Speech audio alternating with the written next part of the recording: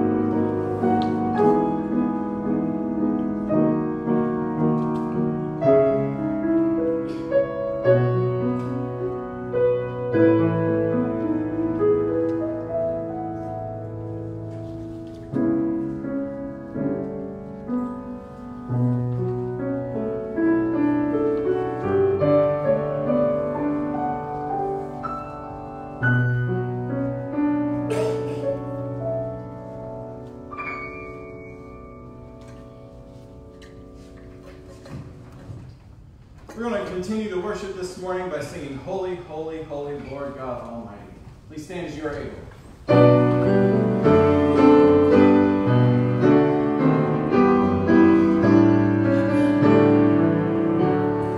Holy, holy,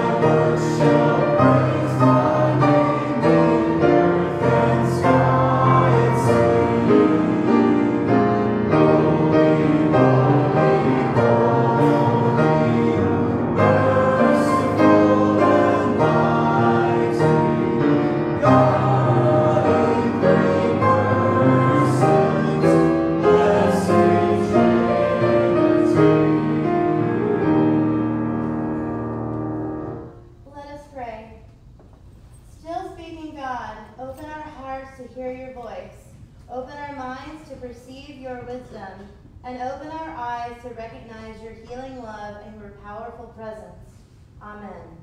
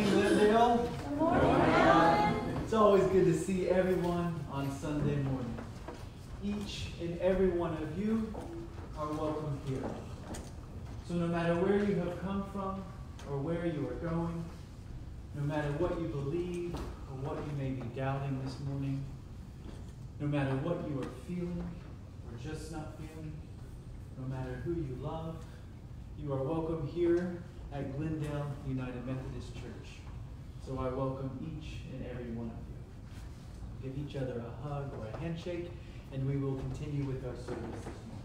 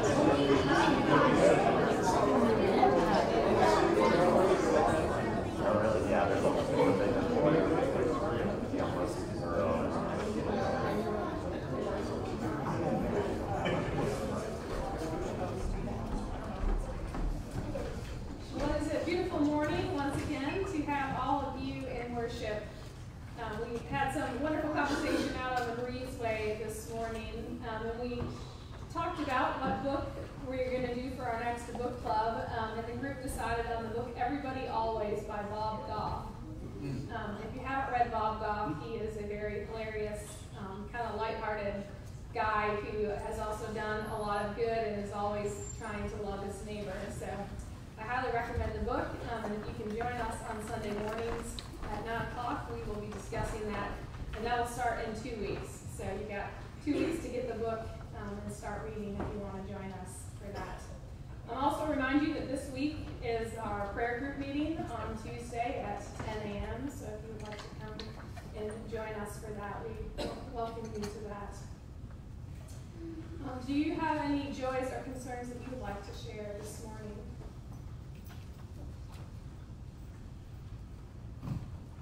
A joy is being here in Glendale, celebrating as an inclusive church who's open to everybody. Amen. Safe travels for Chris. He's coming home from India this week. We've been praying for my son John, who started college this week. Yay! Yeah, that's good.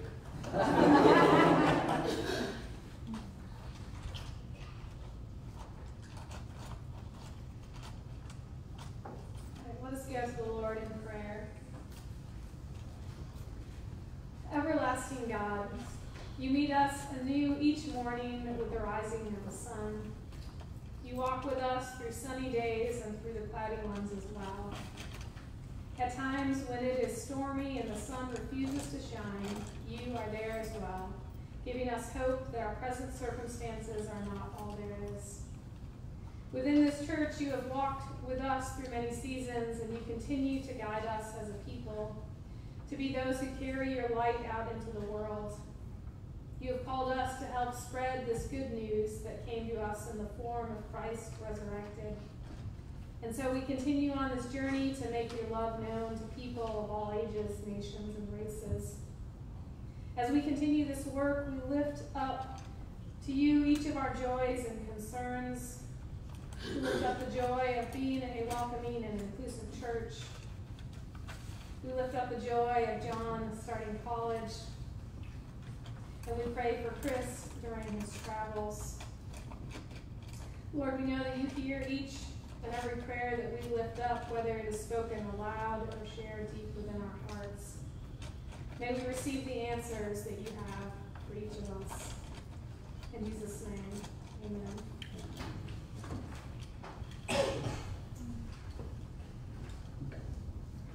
This morning's scripture comes to us from the book of Revelation, chapter 12, verses 1 through 17.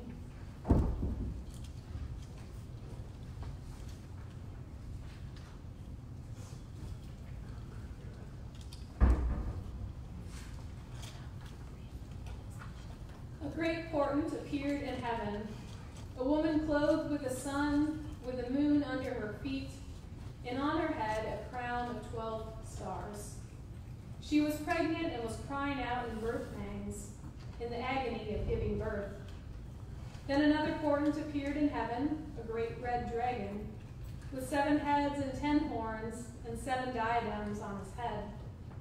His tail swept down a third of the stars of heaven and threw them to the earth.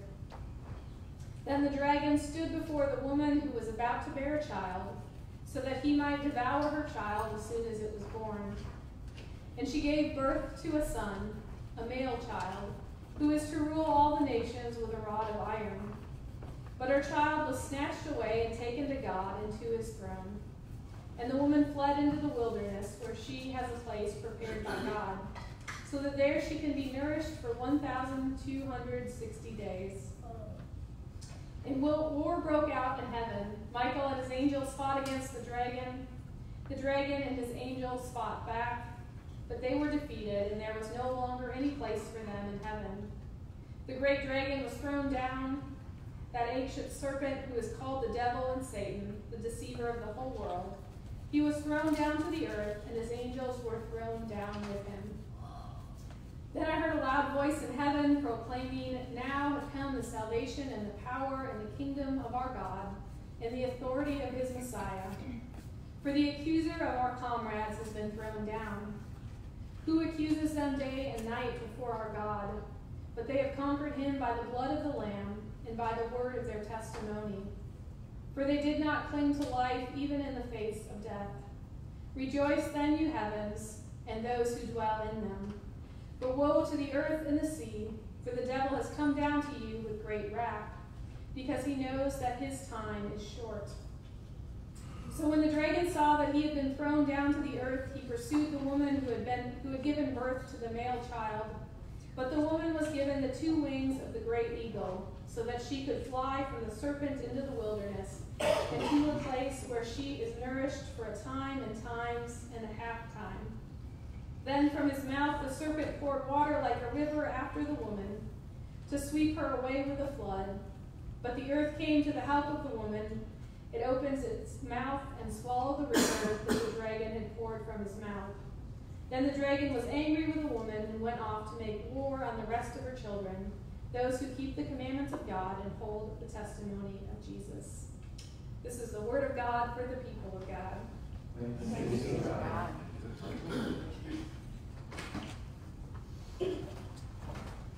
So I think perhaps Stephen was a little overly generous with his statement that we are going to cover the entire book of Revelation, although that is what I said we were doing it this morning.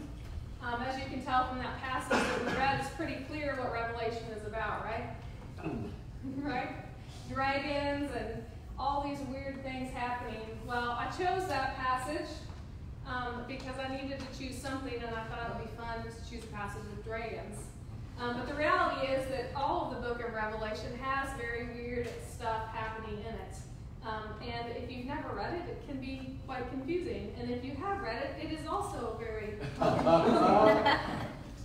So when I was in seminary, one of our assignments, I studied youth ministry, and so one of our assignments that our New Testament professor had us do was write a paper on how we would teach Revelation to teenagers.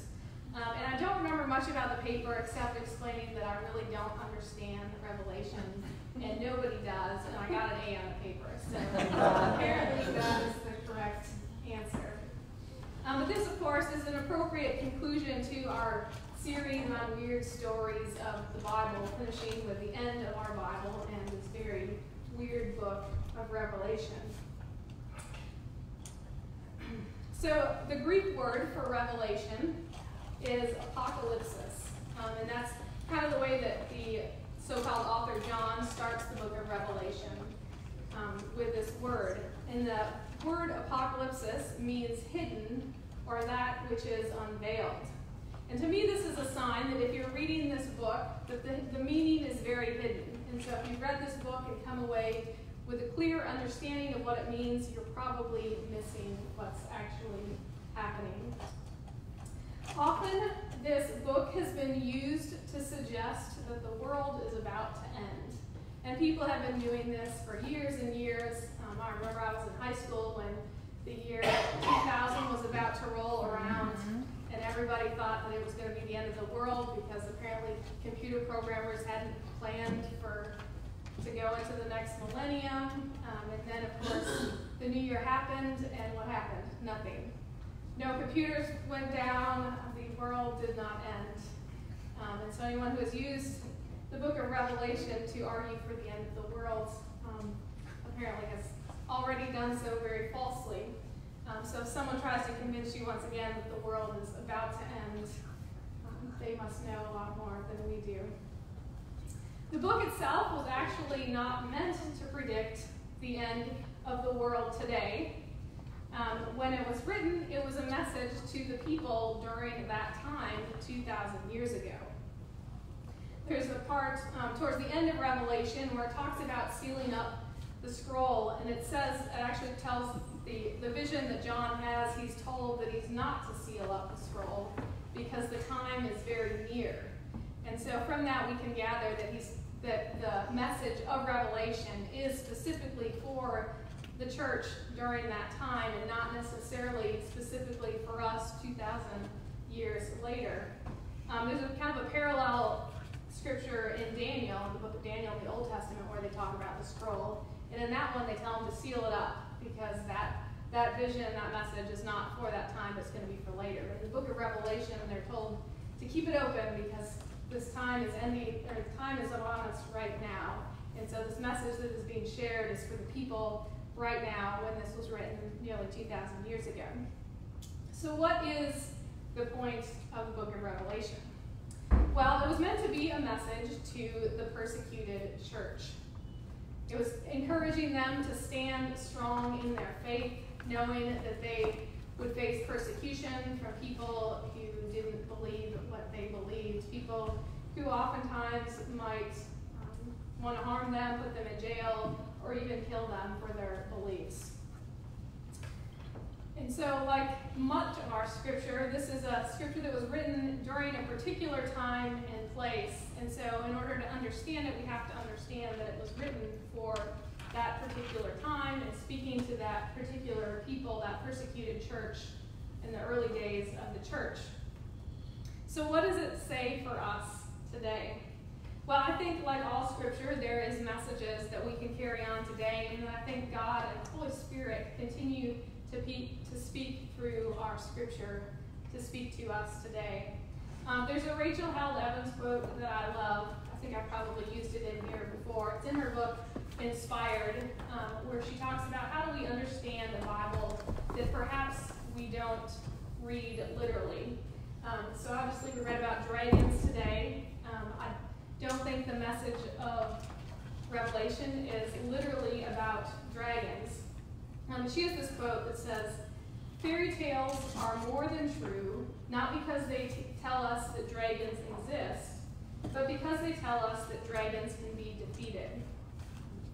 And Revelations to me is this kind of story.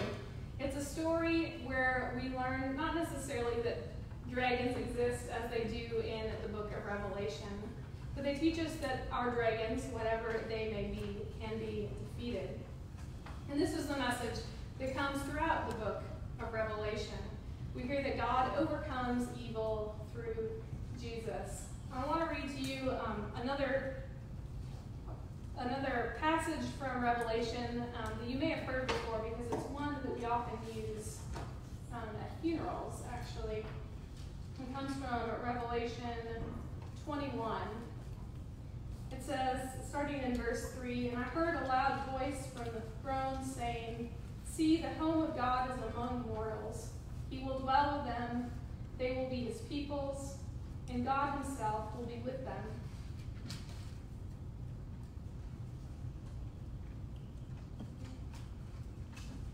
Page stuck here. Sign. Might be. "He will wipe every tear from their eyes. Death will be no more.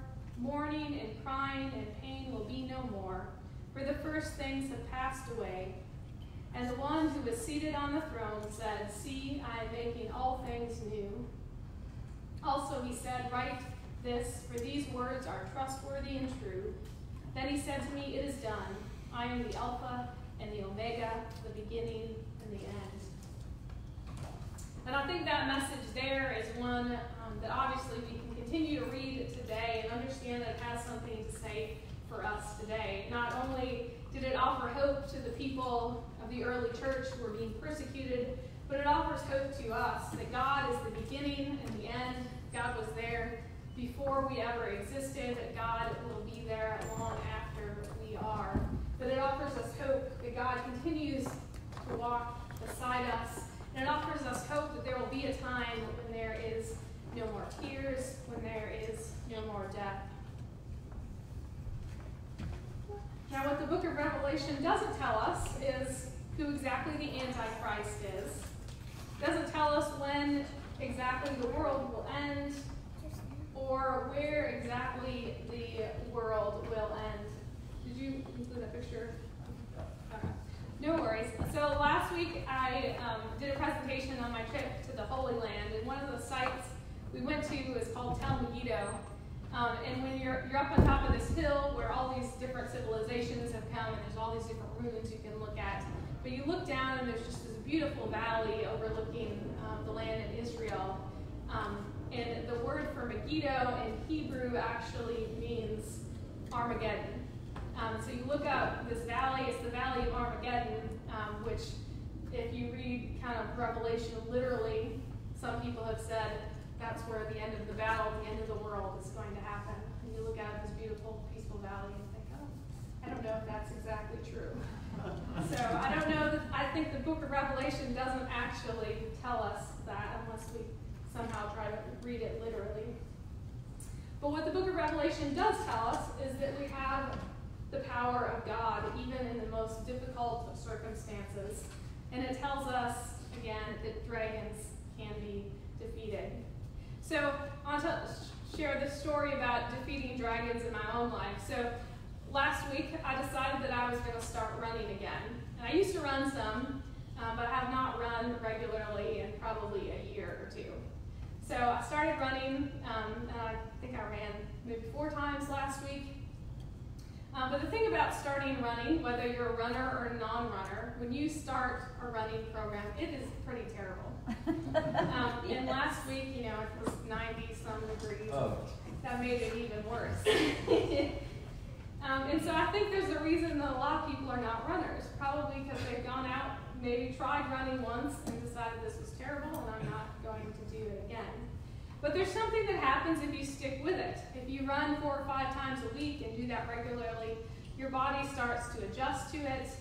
And then maybe one day you get out there and maybe it's not 90 degrees, maybe it's like 75, and it's just a beautiful day, and you finally realize that you can run for a long time and not feel like you're going to die. And that is why runners run. But if you've never done running before, you don't know that that point is going to happen. You don't know that that dragon can be defeated. But if you're someone like me, who in the past has been a runner a little bit, you know that it's possible to defeat that dragon. You just have to keep working at it. If you follow Christ, you will obviously encounter dragons, much like the early church encountered the dragons of persecution. If you're trying to follow Christ, if you're trying to be a light in the world, if you're trying to do good, help others, you will probably be persecuted at some point. But we also know that if we follow Christ, we have Christ on our side, that Jesus walks with us. We have a community of faith around us to help us conquer our dragons. And Revelation, this book, reminds us that those dragons can be defeated. There's one other thing I wanted to share with you this morning about defeating dragons, but I can't share the whole story. I went to a movie this week, which was an awesome movie, very much about defeating dragons. I don't want to give away the whole movie because I want you to go see it. The movie Peanut Butter Falcon, if you have not seen it, I highly recommend going to see it. It will make you feel like you can defeat the dragons in your life. So I invite you, if you get a chance, to go out and see that. Let us pray. God, I thank you that you walk with us through difficult times and through the easy times as well. We thank you that you have given us this book of Revelation, that though it can be oftentimes confusing, it also reminds us that you are by our side, helping us to defeat the dragons in our lives. We thank you that you continue to be there even when we struggle and don't know if we can make it. Lord, you are proof that the dragons can be defeated. And we thank you for the gift that you have given us in the resurrected Jesus Christ. Amen. So we have a new song that I wanted us to sing this morning because it's called Revelation Song. And I think it's been on the radio some, so you may know it. If you do, please sing out loud and join along. So please stand and join me as you're able.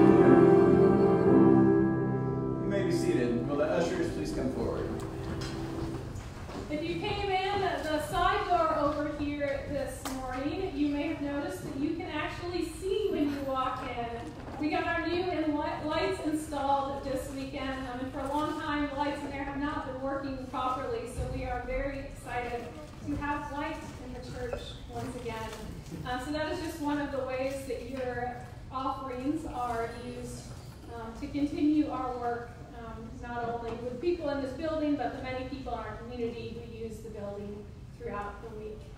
Let us pray.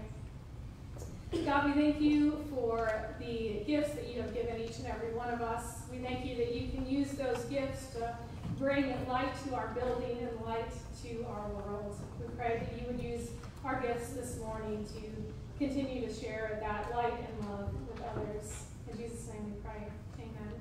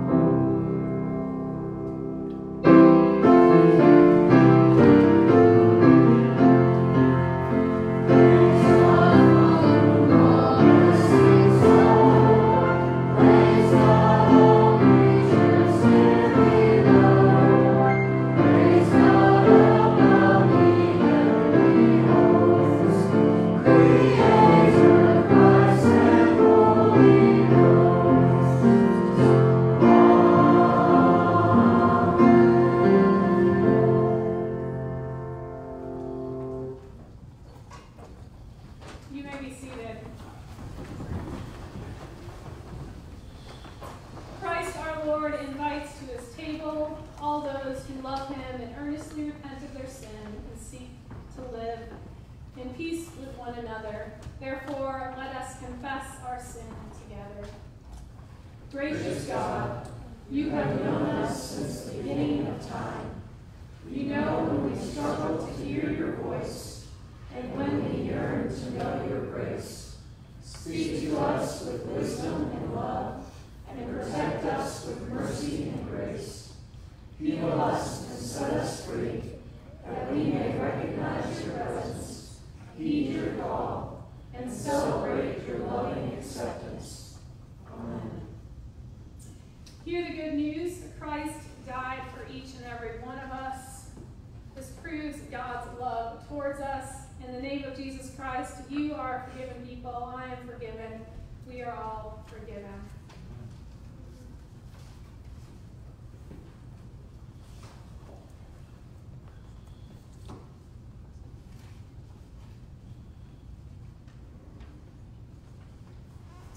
As I told you earlier, the book of Revelation teaches us that the dragons in our own life can be defeated with the help of Christ who lies in us. And so on Sunday mornings, we gather together to be reminded that Christ is a part of who we are, and we come to this table to receive Christ's body and blood so that we can go out into the world filled with the power of God. And we remember on Sunday mornings that on the night before meeting with death, Jesus took bread, gave thanks to God, broke it, gave it to the disciples, and said, "Take, eat. This is my body, which is broken for you. Do this in remembrance of me." And when the supper was over, Jesus took the cup, gave it to the disciples, and said, "Drink from this, all of you. This is my blood of the new covenant, poured out for you and for many for the forgiveness of sins." And so in remembrance of these acts of Jesus Christ, we offer ourselves in praise and thanksgiving as a holy and living sacrifice in union with Christ's offering for us.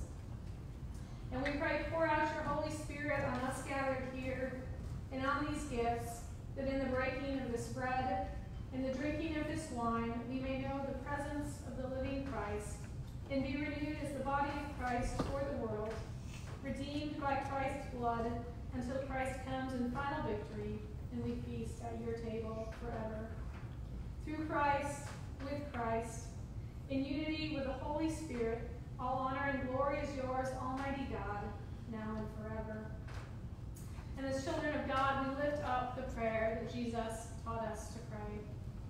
Our Father, who art in heaven, hallowed be thy name. Thy kingdom come, thy will be done, on earth as it is in heaven. Give us this day our daily bread, and forgive us our trespasses, as we forgive those who trespass against us. And lead us not into temptation, but deliver us from evil.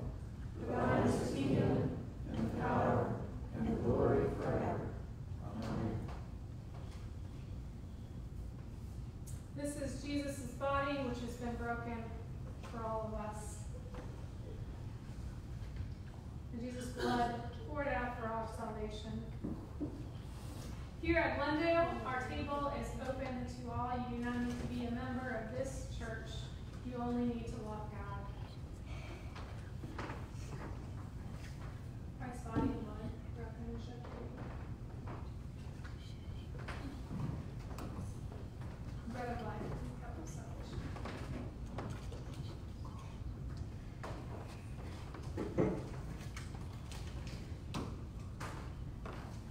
The table is set and all are invited to come and receive.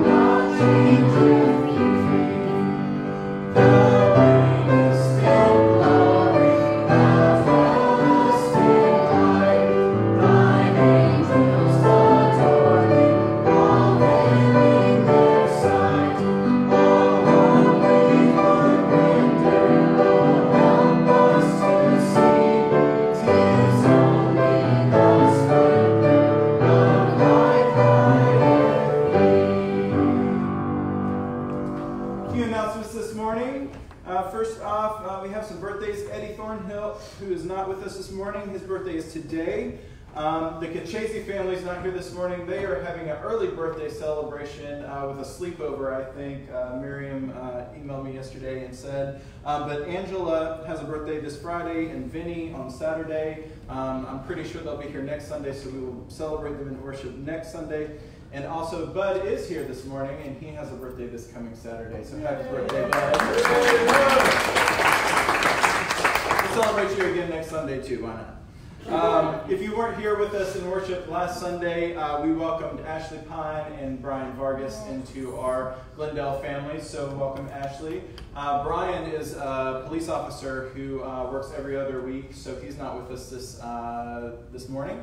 But his husband just came back from some visa issues from Mexico. So we hope to meet Luis Vargas hopefully next Sunday when Brian's here. I want to, if you follow us on social media, a lot of the photos in our bulletin, you'll see our repeats of our social posts during the week. But I want to thank Steph this week. It's not Pastor Appreciation Sunday. However, I missed that last year. So we're going to do it really big this October. This week, I think some people probably wonder, what does a pastor do during the week? They preach on Sundays and might visit, but I just want all of you to know how active Steph is. Just last week, landscaped, weed-eated over at Open Table Nashville. We went to the Belmont College Fair to meet freshmen at Belmont. We helped Lynn, one of our mutual friends, his mom move back to Nashville into her apartment. She did a lot for our young adult gathering that we had on Wednesday, and the list goes on. And that is just the stuff that was captured in photos, let alone the visits and all that she does behind the scenes in addition to preparing. So we have a very active pastor here at Glendale, so I'm very excited about that, and we give thanks for you. Our new directories will be out next Sunday, so if I haven't hit you up for if you would like your photo and your information in the directory, it's not a members-only exclusive directory, it's whoever's active in the Life of Glendale kind of directory. If you'd like to be in that, so you can contact each other. Please let me know if I don't have your information. I don't know if Steph touched on this, but Mountaintop is coming up. It's a way that we serve over in East Tennessee. It's a very impoverished area. And if you would like to go on that, it's in October. It's a Thursday evening through, we come back Saturday night. So we're here for church on Sunday. So if you would like to come with us, it's anything from siding to roofing to painting to floor ripping upping, a bunch of different things. You get to kind of pick what you do, so if you're scared of heights, don't let that scare you away. But we would love for you to come join us. I am not a handy fix-it kind of person, and I ended up enjoying it, and it does a lot of good for the people in that area. So if you'd like to come with us, we would love for you to come. We have some giveaways today. Remember, you can buy your $10 Glendale mugs. Please feel free to see me if you would like to do that. There's pictures in the back. That table behind Bud has pictures, so if you were here on Easter and took a picture in front of the cross and I haven't given it to you, it's there. Also, if you were in this congregational photo, or even if you weren't and you want one, please pick one up and take it with you in their new upper rooms this morning. I'm trying to fly through this. I did want to say something very exciting that's happening. United Methodist Communications, who I work for, is the communications and marketing agency of the Global United Methodist Church. They film every about 2 years. There's a new commercial, a new kind of campaign, I guess you could say, to introduce or to raise awareness of the United Methodist Church and all that our global denomination does.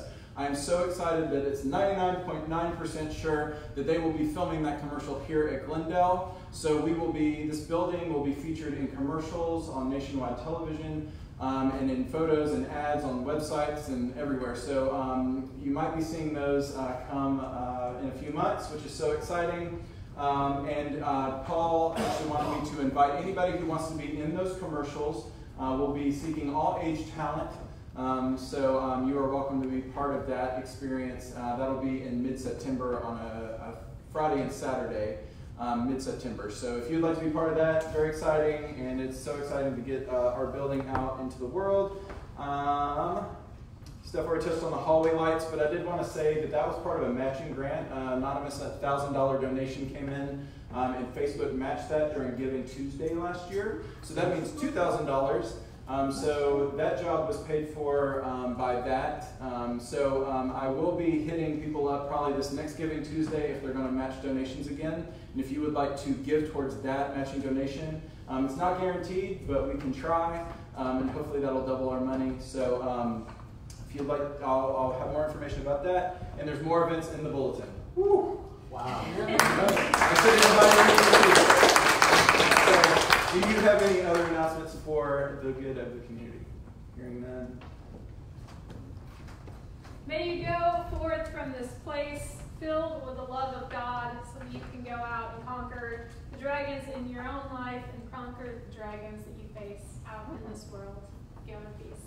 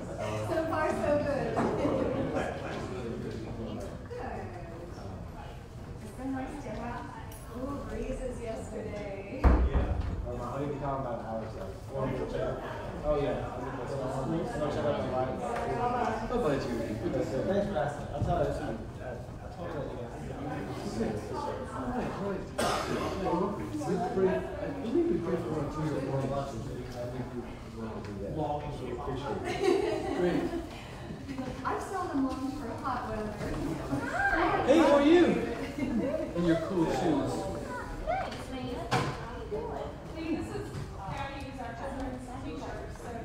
Yeah. Yeah, it's kind of breathtaking. I didn't see him actually doing steps like this. It's so funny, not funny, interesting. My niece, same thing, I didn't see her actually making the action study. She said she's actually moving Scott. Agnes Scott is out of Women's College, is outside of school. And, she actually went to the doctor's place and looked back at my sister and said, I'm going to go off with my roommate. We're going to go to dinner. So y'all can, we'll have a date or something. I'll catch you later. Miracle. She cried walked all the way from Huntsville to outside of Atlanta. Sobbed. There. Got set up. She said, y'all go. I'm good. Wow. Like, Wow. miracle. That's wonderful. Yeah, so I'm hearing what you're saying. I really do. I mean, Thank you for getting it.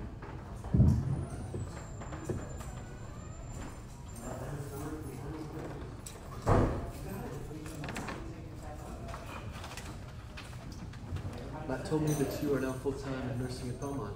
So you know a couple of friends possibly. Schenkel. Aaron Schenkel? And Sarah. Yes. She's a hoot. I like Sarah. Oh, I give her my greetings. She'll know.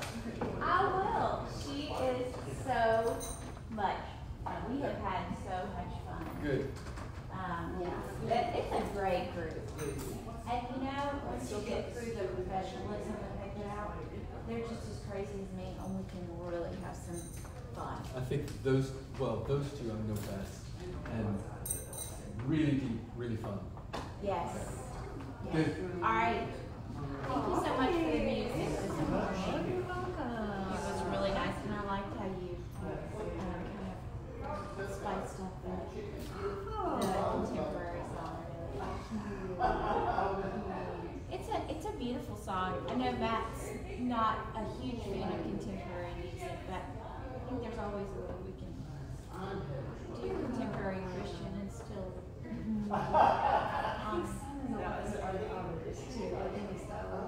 Exactly. There's a spectrum of quality. There is a with spectrum all of it. quality. Yeah. To say the same 3 lines 30 times. Right, not my favorite either. And listen it to Zay. Now Yes. then, you can say the same 3 times. Yes. I just on this particular song, I think the music is stronger than the lyric. I'm silenced by a lyric that ends, "Holy, holy is thee." Thee is the objective case, not the subjective case. You and Holy Matt are you? are too art much thou? alike. Too much Holy alike. is he? Maybe. Oh, I just think it's like You and Matt are too much alike. Revelation. But holy art thou? Not holy is thee. But that's what they're singing in Revelation. I think it's like. Yes. Holy art thou, Lord God Almighty. Well, the tune. They never say thee. You sure? Yep. I think it's a translation. No, impossible. King James language, thee and thou. Thee is to thee, or I love thee.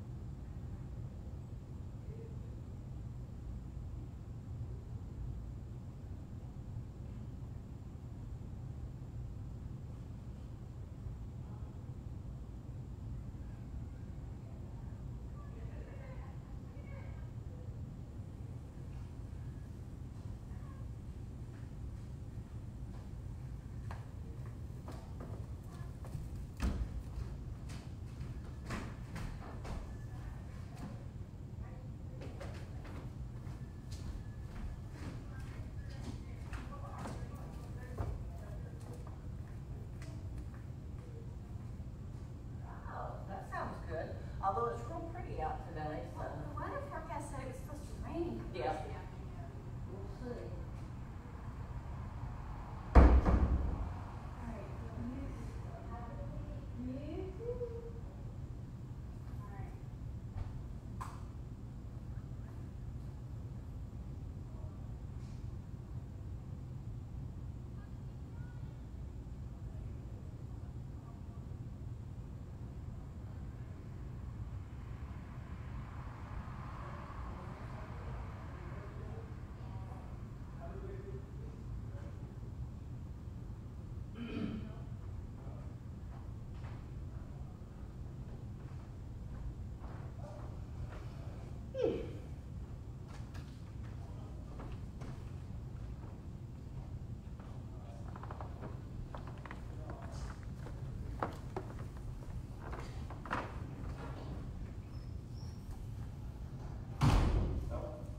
It's not locked yet? Welcome in. Maybe. No, I'm kidding. Good to meet you. You